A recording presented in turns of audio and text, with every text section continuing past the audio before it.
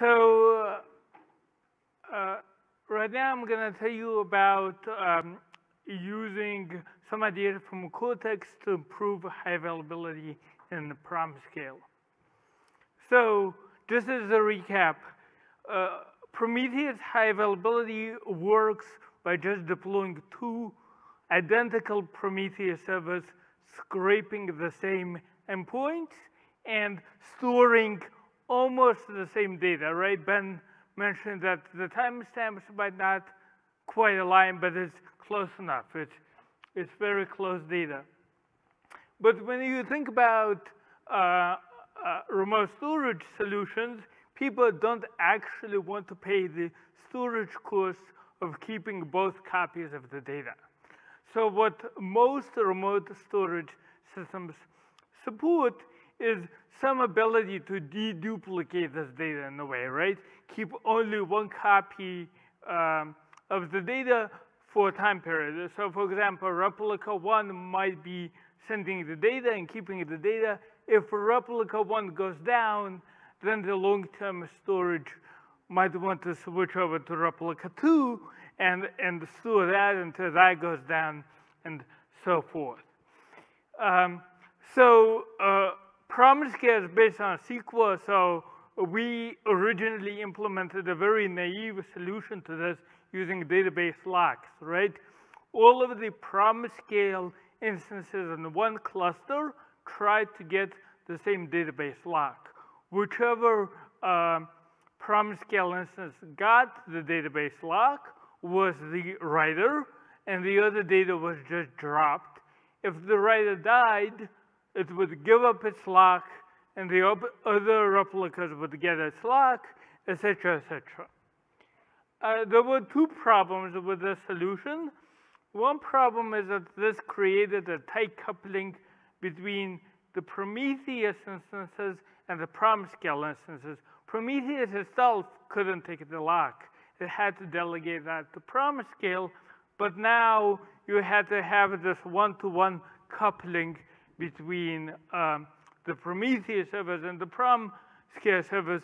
But really what you want in these type of systems is one Prometheus tier, a load balancer, and then one Promscale tier. This was impossible in this kind of system. The other thing is, as with most database locking systems, you know who has the lock right now. You don't know who had the lock an hour ago.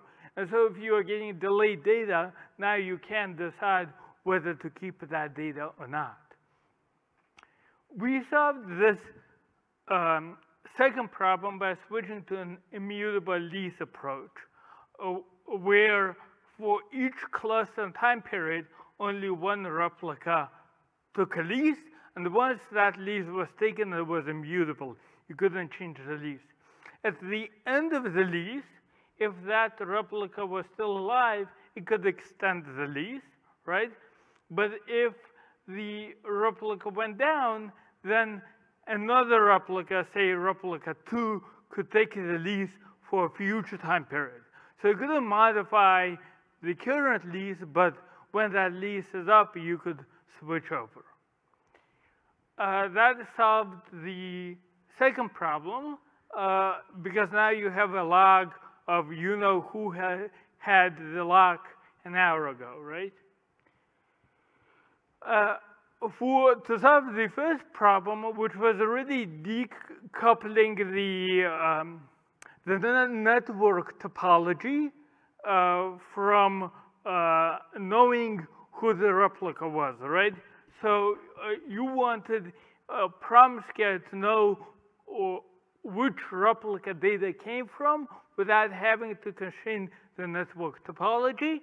And for this, we used a clever idea from Cortex, which was just to put in the replica information into the data itself. This is commonly, and in Cortex, done with external labels, where you define external labels on your Prometheus instances saying, hey, I'm sending data from cluster A, and I'm a replica 1, or I'm a replica 2.